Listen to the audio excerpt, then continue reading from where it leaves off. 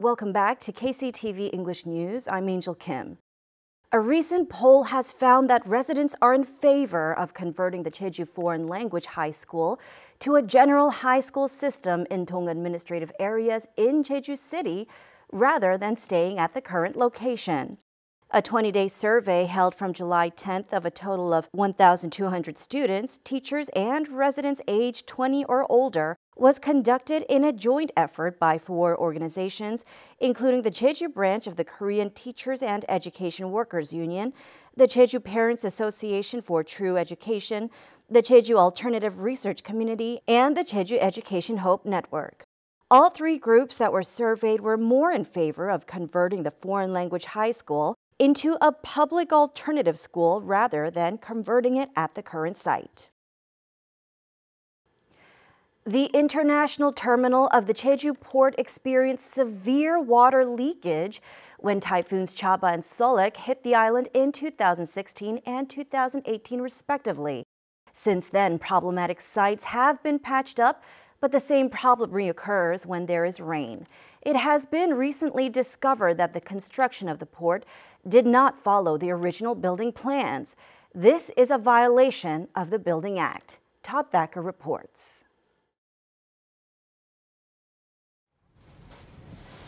Whenever Jeju experiences a typhoon or heavy rain, the roof of the international terminal at Jeju Port leaks. Construction of the international terminal was completed in 2015, but right after it opened, the ceiling leaked when it rained, prompting repair work the following year. The ceiling has seen intermittent repairs over the last 5 years, but recently serious problems in the work have been uncovered. 3 areas of the ceiling haven't been built to the specifications detailed in the approved plans. In the plans, roof ridges were specified. However, they have not been installed. The width of the rainwater drainage system on the roof is nearly 30 centimeters narrower than planned. It was intended to be 162 centimeters in width. Waterproofing work was also not completed. These are significant factors in the frequent roof leakages.